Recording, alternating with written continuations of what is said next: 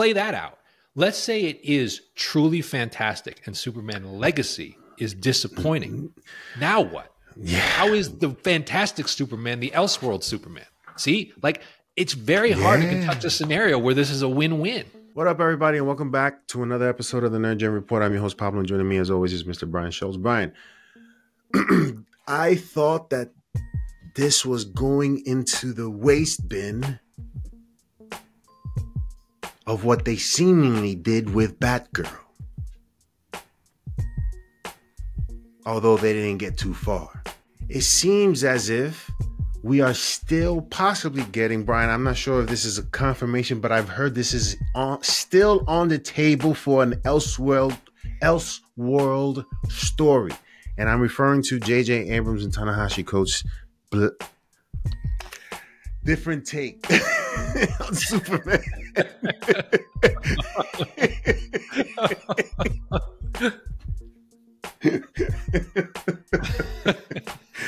Brian. Well, hang on. Before you say that, okay. The moniker you were going to use, Idris Elba already called himself that in Hobbs and Shaw. Yes. So we already have, quote unquote, Black Superman. Yeah. Idris Elba. Hobbs and Shaw. I mean, Brian, what do you think of this possibility, and what kind of effect do you think it will have on the overall IP? So James Gunn on social media confirmed the project is, quote, still in development. No details. Still in development as an Elseworlds project. I continue to not buy any of this rhetoric. I don't believe that it's on the level. I think that in development is a long way from greenlit and getting made. We have heard nothing about a script being. We have heard nothing from Ta-Nehisi Coates about a story being written.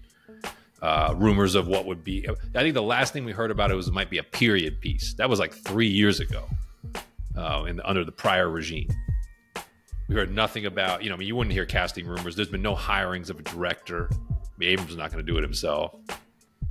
So I think this is more in what they call development hell, which is it just stays there for a long time. They don't officially publicly kill it because they don't want Batgirl-esque blowback. But there's no real true momentum for this to ever truly see the light of day. I will believe that when I see, like, hey, we've got a cast and a crew and we're going in front of the camera on X date. Do you think James Gunn is not willing to axe it because of the relationship? I don't think it's 100% his call. I think that it's Zaslav's call. I think they took. I think he looks at it as, look, it's the PR side of it. They took heat for what they did to Batgirl for some of the other programs that they scrubbed off of HBO Max and off their calendar. There was a view, and there was some data to support that the stuff they were removing basically was stuff that leaned in the direction of representation.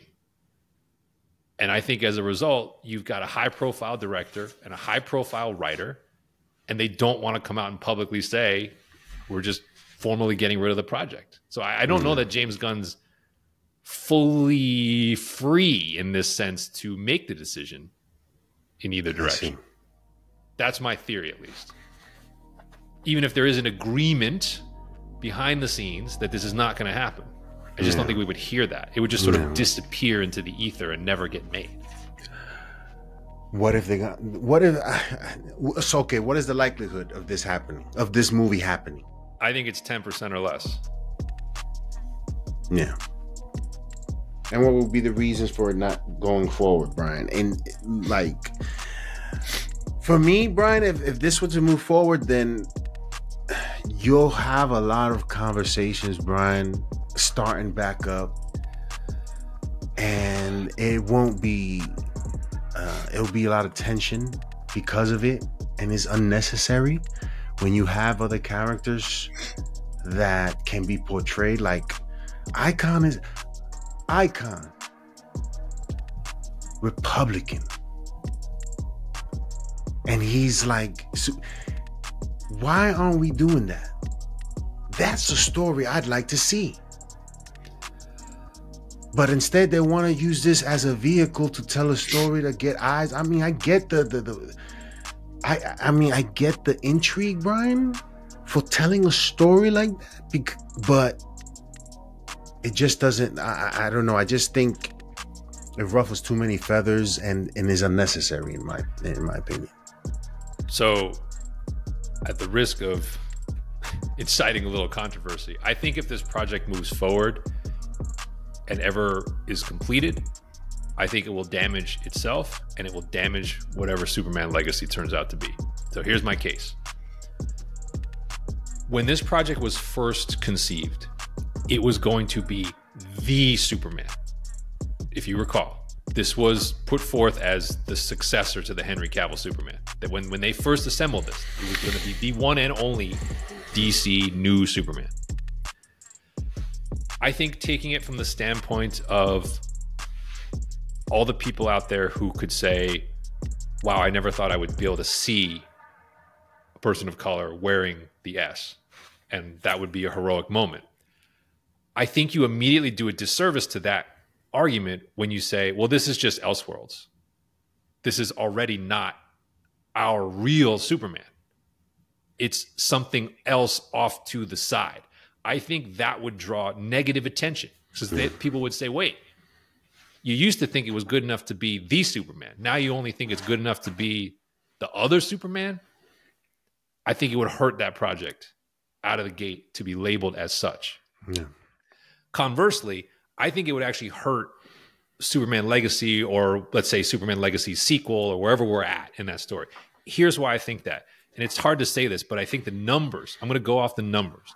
There is clearly a camp in the movie-going community that makes decisions about whether to go to the theater based upon these types of issues. Look at the Disney movies where this has become a lightning rod. Lightyear, Strange World, Little Mermaid. Every one of these projects has become a box office disappointment. Every single one. Mm-hmm. And one of the arguments you hear is there's certain demographics who don't like the degree of messaging that is appearing in the movies, which is why Bob Iger said what he said in the fall. I think it's not the same. I realize they're going to have multiple Batman, but it's not the same. Yeah. I think if they're going to try to launch a Caucasian Superman and a Superman of color at the same time, I think you will make no one truly happy. As I said, I think the Superman of color, it will feel like a secondary marginalized Superman, and the P word will come out. And I think on the other side, people will say, well, wait a minute. I no longer feel as behind that Superman because you did the other Superman. I hate to say that, but you're seeing it at the box office, people making those decisions. So that's my argument. If they do it, I actually think it might backfire on both sides of the table rather than be additive to the universe. Even if it's good. Yeah, yes. Do you think there could be a pivot towards doing a Superman of color that is not Clark Kent, like Val-Zod or some other character? Well, that's so, yeah. I mean, that's like the Miles Morales argument for Spider-Man, right? It's like it's the same alter ego, but the out of costume character is not the same. I never say never. Like, I guess I've always left my mind open to the possibility. I guess to me, though, Pablo, I'm just looking at the climate. Yeah. And saying, we got the CEO of Disney saying we got to get back to entertainment over messaging. We've got people who are clearly going onto social media as watchdogs for what they perceive to be too much in that direction. The Marvels, another example that I forgot. And like the common thread is box office disappointment for all the projects that are perceived, rightly or wrongly, perceived to be in that camp. And I just don't see how this project would not be perceived to be that way. Let's say this movie was fantastic, Brian. That wouldn't be the conversation. No, that would be some of the conversation. That would be some of the conversation. Play that out. Let's say it is truly fantastic and Superman Legacy is disappointing. Now what? Yeah. How is the Fantastic Superman the Elseworld Superman? See, like, it's very hard to conduct a scenario where this is a win-win. And at the end of the day, it's dollars, man. I hate to tell you people, it's dollars. The studio makes percentage plays based upon dollars. If I was James Gunn, I would have a conversation with JJ and be like, yo, you ain't messing this up for me. Because that's what this would do. Mess it up for the potential of telling a lot more stories than just Superman Legacy. Because if Superman Legacy fails, then that's it. It's over. It's a wrap. So here's one. I couldn't decide whether this would be taken as too, I don't want to say insulting, but viewed as too much of a backseat, which would be, what if they did it as an animated project? Would people see that as like you're just downshifting it too much and you're already saying you don't have the confidence in this to make it live action and that's too insulting to get off the ground? Brian, this is something, and I think a lot, this is something I've never even thought of. You know what I'm saying? The mere thought of that possibility doesn't even cross my mind. But for someone to want to attempt to do something like that, my question, I would love to hear the why. I would love to hear the why. Anything else, Brian, before we move on? No, I just, like I said, I do think there is a little bit of PR BS in all of this right now. Every vague update we get is just that, vague, in development. It doesn't suggest forward momentum. And I feel like, you've got with people that profile of J.J. Abrams and Ta-Nehisi Coates, if there was real work being done, don't you think either one of them would have kind of said something to the effect of like, hey, like writers are always saying like, hey, I'm this far through the draft. I'm excited about what I'm working on. You always get those tidbits from writers. Like, we haven't gotten anything in 3 years. Yeah, let us know in the comment section below what you guys think of this possibility that this is still in development and they may go forward with this. What do you think may happen if this were to be produced and be done and be shown alongside what James Gunn is trying to do? How do you think it'll affect what he's trying to do? I mean, it's an Elseworld, yeah, but even that, I don't see, Brian.